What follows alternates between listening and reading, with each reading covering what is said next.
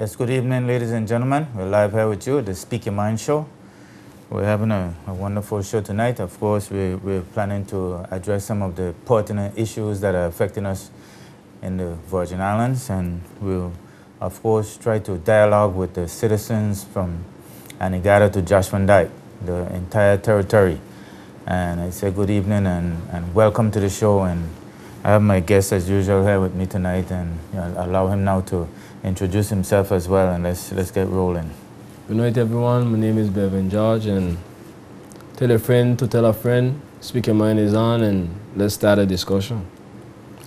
Yeah, there we go. I have a couple of topics that I wanted to touch on real quickly, in addition to anything that will come in on the line, whether on the text or the calls. But I wanted to talk about the road construction, the ongoing road construction. And some of it is challenging. I had my challenges, but at the same time, some of it is completed and some is ongoing. So yes, ladies and gentlemen, if you have your views on the current activities that are going on as far as the road works are concerned, my main concern about it, as I said, ladies and gentlemen, is the fact that the information is not coming out in a timely manner to allow us to plan our activities. And I think that can be corrected with a little public relations. Just remember that we're doing all of this for the citizens of this country, so they're the boss. Those citizens, those good citizens, they're the boss, so you should let your boss know what you're doing from time to time. And I think it's very important to put that across, so that we know where work is planned for a particular time. So we could plan a couple of minutes ahead, so we can take our time. Another thing, ladies and gentlemen, we need to slow down in these areas. Don't get frustrated. Just slow down. A lot of times the workmen have their back turned to the traffic. So be mindful of that and be mindful of safety. Safety, of course, is the #1 issue. However, we know that the country is growing and these various changes will take place. Just let the citizens know in a timely manner so that we can plan our activities around or take a different route. It's not like years gone by when we only had one road. There are 2 or 3 roads now. So if you don't have to take the one road to get to a particular place, you can plan an alternate route. So yes, ladies and gentlemen, the road situation.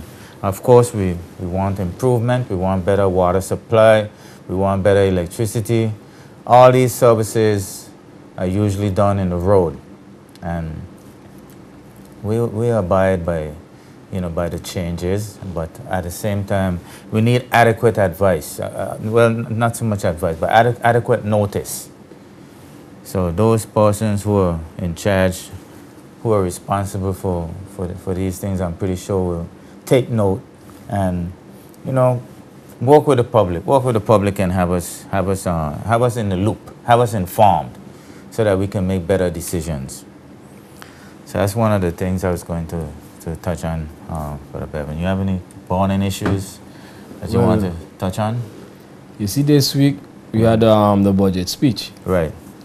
And that started a big wildfire. Yeah. And everybody had tax increase. Yeah. If you go see from the budget increase from since last year, like by $19 million. Yeah. Last year we projected to receive $311 million in revenue. Yes. And this year they're projecting $330 million. Yeah. It's about $11 million increase. Yeah.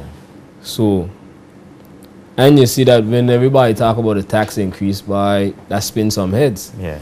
Because we have a right. Everybody, some people feel like their pocket your pocket tight now. Yeah. So how you going to come and raise taxes and everybody feel you're just wasting the money? But you have to look at where he said he was going to increase the fees. He said he raising fees, not necessarily raising your tax, because we do a payroll tax and not tax on your income. So, and he fixing the import duties. Most of government revenue comes from financial services. Yes. The payroll tax, import duty, and other fees like stamp duty. Yes. That's the fees that we pay, and that's how government make their money. Yeah. So it go hand in hand. If we need to make more money, or they're projecting this increase, the money have to come from someplace. And it ain't necessarily that they're taxing the public, but the fees need to go up. If a person making over $200,000 a year, why is he paying the same work permit fee as a person who cleaning the floor? Correct. He could afford more, so obviously we need to fix that so we could charge him a little more. He only contributing more because he making more from the country. It's only fair. But my problem with the government though, they keep saying they're increasing, the budget keep increasing every year. But up to now, they ain't giving you any financial report. How it is you telling me how I supposed to know you make the 311 million last year? Yes, you had according to the House of Assembly, you have you spent extra over the budget, but at least $22 to $23 million extra over budget. Yes, you spend that money. You can't spend that money unless you collect it. Right. So that means you make some kind of money, but we the public don't know. And the opposition need to step up and force the government hand and tell them, look, we want to see your audited books. Because the last government, the last administration, which was the Virgin Party administration, you have their figures, you can find them on the internet. Their audited figures of how much money they collect. When they were in power, they collect over $280 million a year. Well, you know, you're raising some good points, and it drew me to a couple of things that I spoke about before, and one of them is the professional licensing, and that is one way of ensuring that you have transparency and quality reporting.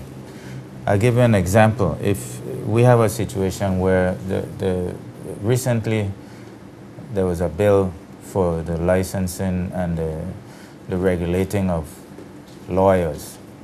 Yeah. And it caused a lot of a debate and a lot of different persons having different opinions about it.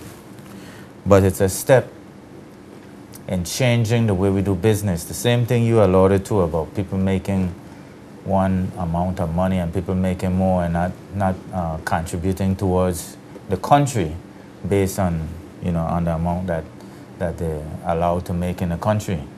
So hopefully if we get on now and move from the lawyers and go to architects, engineers, quantity surveyors, accounting officers, accountants, auditors, etc.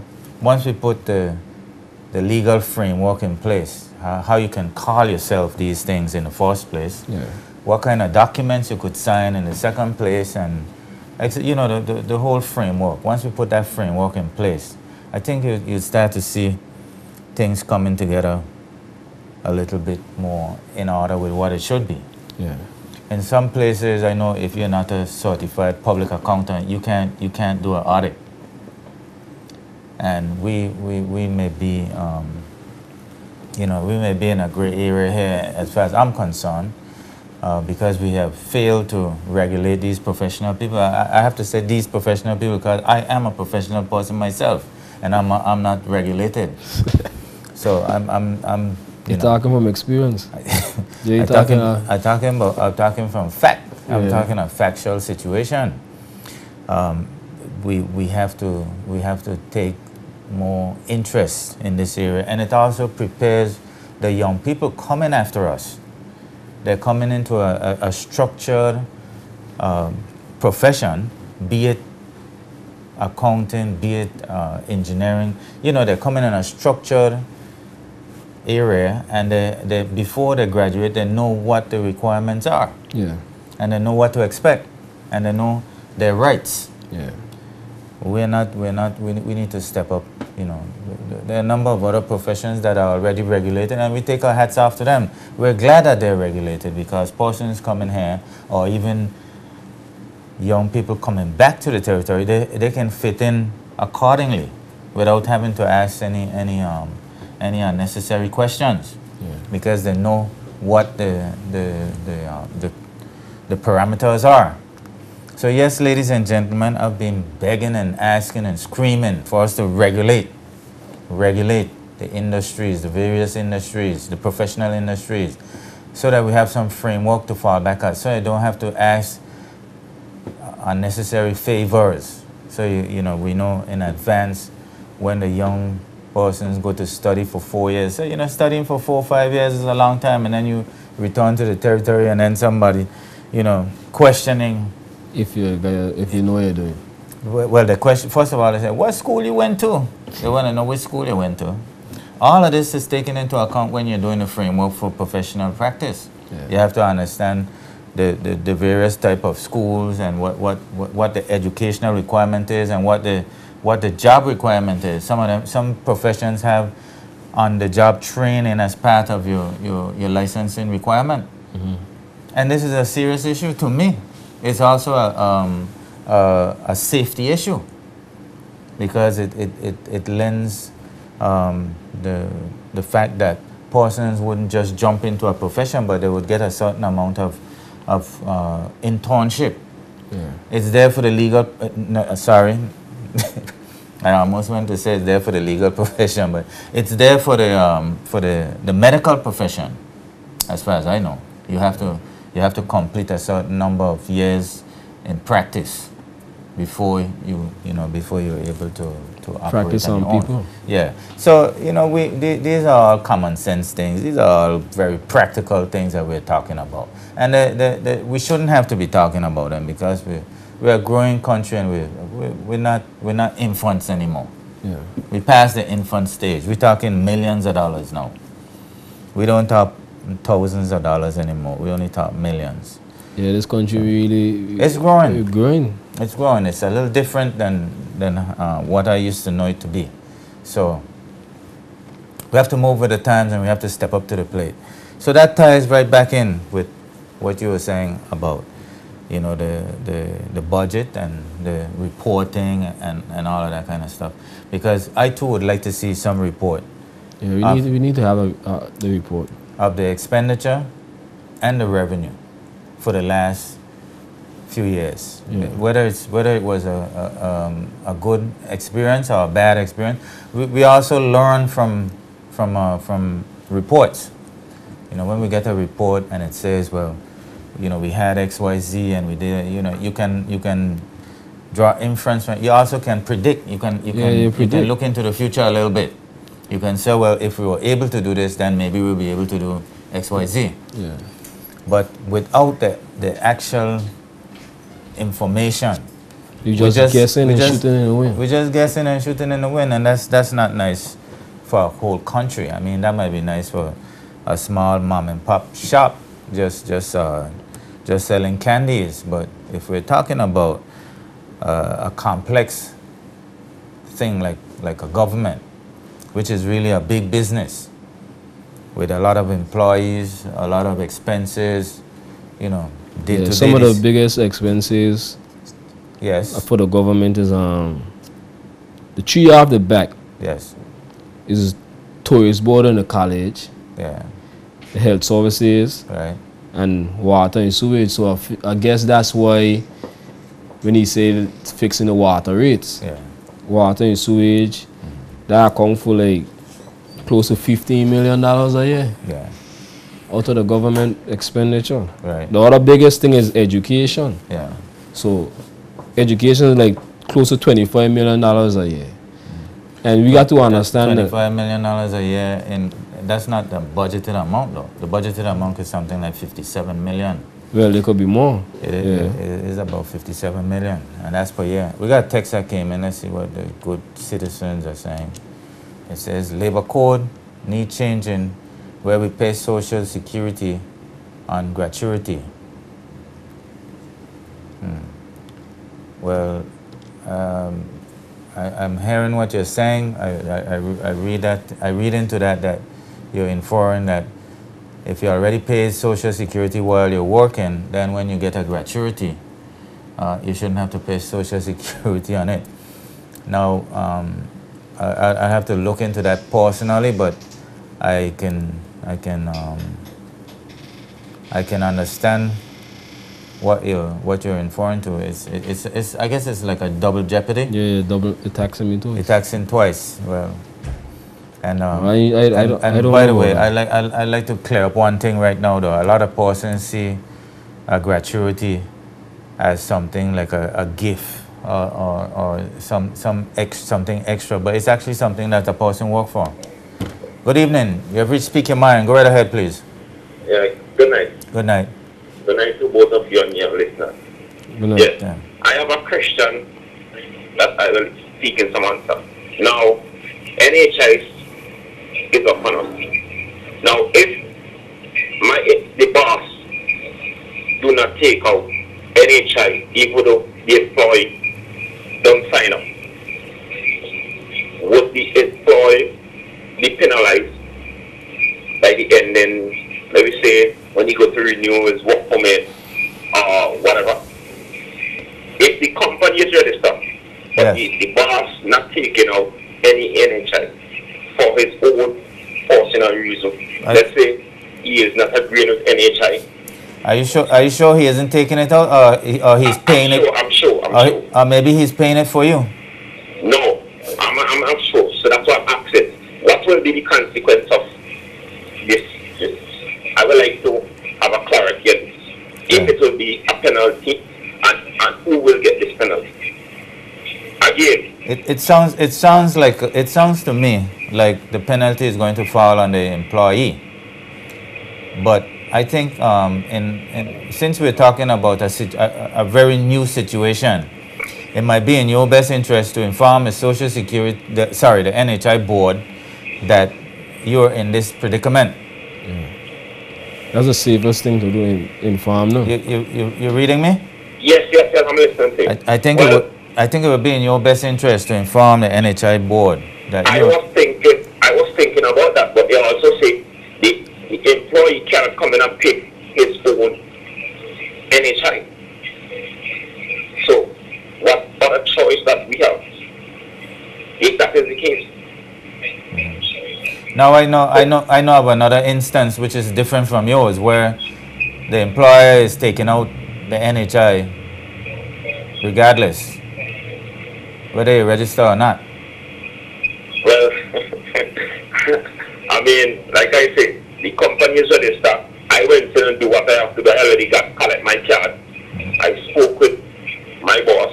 He has his own view about the NHI, which I have to respect that. But I believe in the long run, what they will do is that people who are on a work permit, when you go and renew your work permit, they will now find out if you're paying. That is the way they will check. So what will happen now? I don't want to be penalized by the ending of my work permit when I go to renew it. Now they tell me, like, Social Security at once. They used to ask you for your Social Security number to see if you're up to date. Yes. And if you don't, then they refuse they have a hole on your work permit. So this is my concern. I hope the people who is in that position listening and can call in and have some clarity on this. Because I sure there are other people like me in this position. Thank you. I will resolve it. All right. Well, thanks a lot for your call. Yes. All right. That's a good debatable situation. Yeah. And we always have to, as usual, refer to the www.nhibvi.com. Yeah. Because that is the website where that's a portal for communicating with the citizens. Well, I never heard them answer that question there. Like, Yeah, but But it is a valid question, Yeah. you know, and it is a valid concern. And Because you know, if Social Security, if you don't pay that, yeah, Social Security board could carry you to jail, or the employer will be the one getting in trouble. But this NHI, I don't know. I don't know who will be in trouble. it seemed like I think both persons will be involved, because remember that it's a two-part payment. It could be a two-part, it But could be a one-part. that shouldn't be fair on the employee, because Yeah. my employer is the one taking it out. Yeah. If he don't go and pay, If he's taking it out.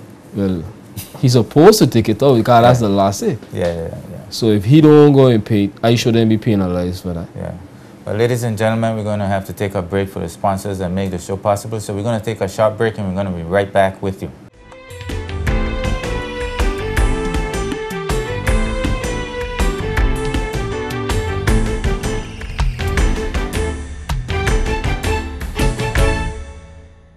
Yes, ladies and gentlemen, we're right back with you after a short break. I had a text that came in, a little correction to what was said earlier. The person is saying, no, we need to pay the Social Security on base salary and gratuity. So that's that person's opinion. I tend to differ a little bit, because there's also some working conditions where you not only get gratuity, but you get other types of payments, and I think it would be unfair to persons who earn some advantage by working to have to pay twice. So that's my take on that. The next text came in and said retirement age in some government department is under 65, but then you don't get Social Security till you reach 65 years. If this age need to adjust. Well, there's a lot of talk about that. Yeah, they got a lot. I think they were trying to. They say they're going to raise the age to 65. That's one thing that I heard as well, where they're planning to raise the working age. Yeah, to 65. To 65 to coincide with the Social Security benefit age, which is 65. Yeah. But that also brings up another issue, which is senior citizen and senior citizen rights and senior citizen discount and senior citizen treatment in the banks and in the grocery store, and a number of other issues which we need to have a serious conversation with the public about. I see seniors in some cases being treated like everybody else. I was so applauded being in Europe, and you see that military people and senior citizens get the first car in every train. On some lines, there's reserved for the military and for the senior citizens. So then again, also in Trinidad, the seniors, they're allowed to go to Tobago for free on the government run lines, just because you're a senior. There must be some advantages to being a senior. Yeah. And I think we need to take a better look at this. I also know that there's some businesses here that require a senior to have a senior card issued by the company and renewed every year. We renewed every year. Good evening. You're free to speak your mind. Go right ahead, please. Good evening. Yeah, good evening, my brother. How are you? Not too bad. Good evening to the young man there with you. Okay, Mr. Bevan. Courtney, I'm calling you tonight because I'm trying to get some insight on the NHI. Okay. I have a friend who went to the hospital. Actually, the person went to the doctor, and the doctor sent him to the lab to do some lab work. Okay. The labs came up to $600, and the hospital told them that they had to pay $100. Okay. So the lady said to the patient said to the lady, well, why do I have to pay $100? She said because total labs for the year on the NHI is $500. Right. So you already borne up your $500, so you now have to put $100 so that you can get your labs taken. Okay. My concern here is if NHI is only going to pay to each person the amount of, contribute the amount of $500 to lab work for the year, then we in the trouble. Well, a lot of this stuff is on their website. You know, they have a whole detail of various areas of service and how much the deductible is and stuff like that. They have all of that stuff on their website. Well, Courtney, irrespective of what is on the website, I am talking about something that is a workable something. Okay. Now, if you're going to tell somebody who is contributing almost $300 a month to NHI that if they're sick once a year, they're going to burn up all the labs, then you're simply telling them that $300 contribution you're making every month, it cannot help you if you're sick again in the year and need labs again. Sometimes people get sick during their 3 or 4 times a year. You have to go to the doctor, and the doctor sends you to the lab. So what they're actually saying to a patient like that is that, listen up, down in January, you burn up your $500. So any labs going forward, you have to go down in your pocket and pay for it. No, would that be right? No, you see, when you're looking at social policy, right? You have to realize too, there are a number of people who, for years, may not get sick at all, or may not go have to use the same type of services as someone else. I don't know if you're following me. I respect that, yes. There's some people that will not require the level of service that some others will require.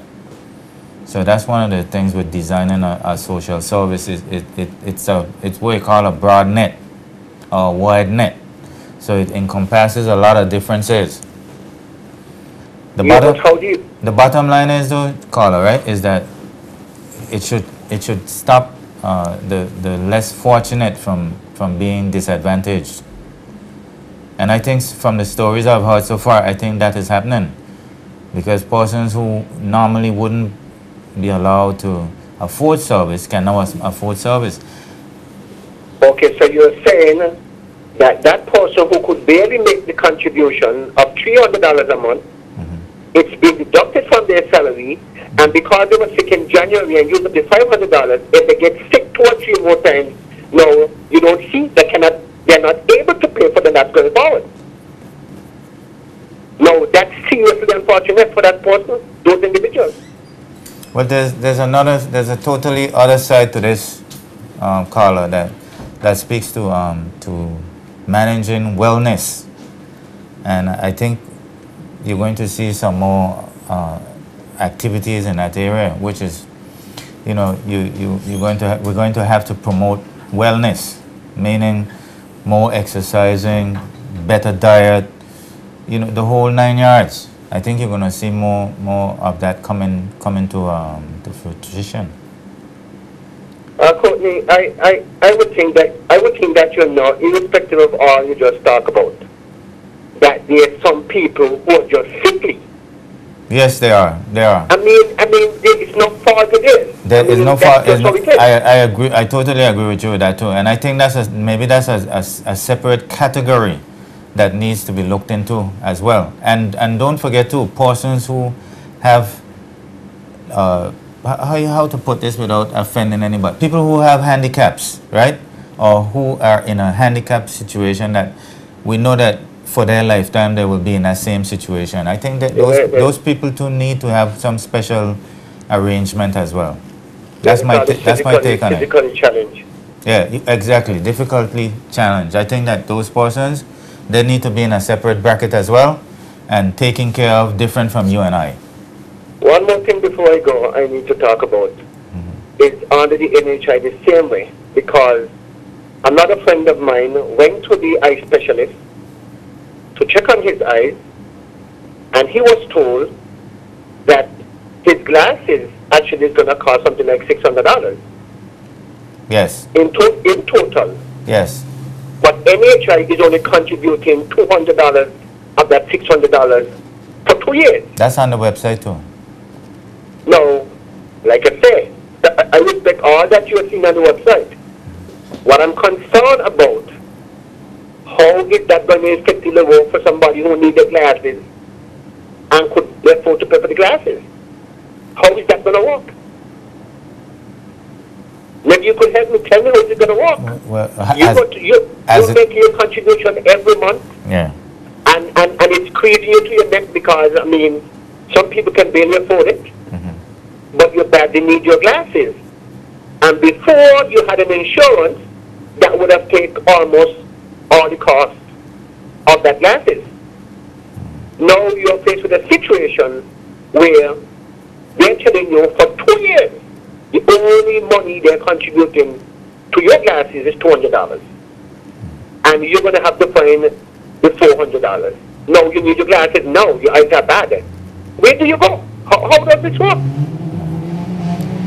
Again, I feel in the interest of going forward, that's probably an area that needs addressing as well. You know. Look, I personally support the NHI 100%. But at the get-go, I'm hearing, it doesn't really speak to it. And it's not that I'm taking back my word. I am behind the NHI 100% still. But I never anticipated any kind of amendment this fast. We need some fast amendments. Yeah. We need some quick amendments. We need to fix some of these things quickly. Because this sounds really bad. You reminded me of another talk show that I was listening to, and I said that when we have problems related to the financial services sector, we could pass a bill for second and third reading immediately. All right, my brother. I don't have to say the rest, right?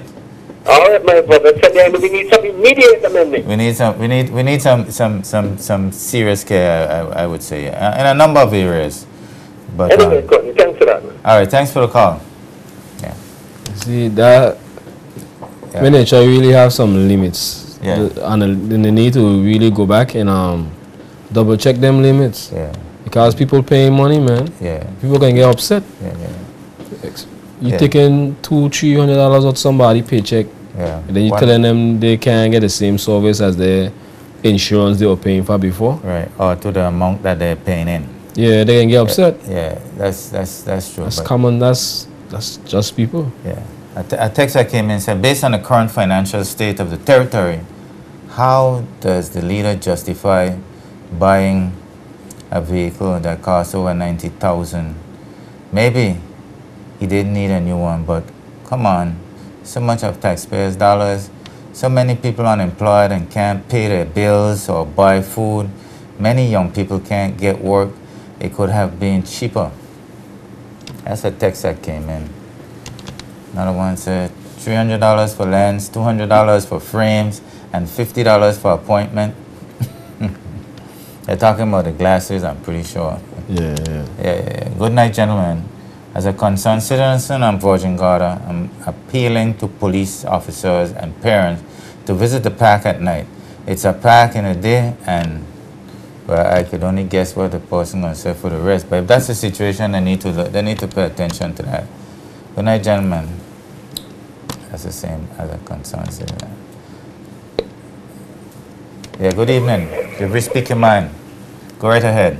Hello, good evening. Good evening. I'm trying to get some information, or I don't know how it is, but I would like to know, we are trying to collect more revenue for the government, trying to collect more revenue. And I guess sometimes government has to do that, but my concern is that what about people that renting lots of apartments and lots of holiday homes and different things like that, and do government collect just the basic, like somebody have one home and they pay a certain amount of tax, and somebody that has 10 apartments or holiday homes or different things like that, do they pay the same kind of tax like the person that has one house? No. Also, they pay different types of tax. Yes, they have to pay. There's a different structure depending on the type of business you have, and depending on the value of what you have. Oh, okay. Because that is a type of revenue also that can be Yes. Yeah, because I am glad that the government is trying to find a way, because government.